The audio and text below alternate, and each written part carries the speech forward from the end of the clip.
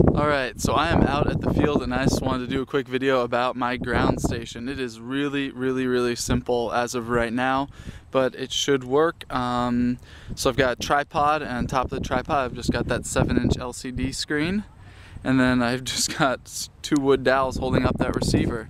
So the receiver has those two cables like I've explained in other videos. One of them is for power, going down to a LiPo battery right here. The other has the video out, which is going into the side of this monitor. So as you can see on here, I think you can see, yeah, we're getting live video off of this plane. This is just a slow trainer by RC Test Flight. I'm using this plane today to test this out because it is a really easy plane to fly, really predictable. So I've got this set up right now. I'm going to give it a shot. That is my ground station. In the future I plan on having more of a long range system, so this will be changing and I will keep you guys updated.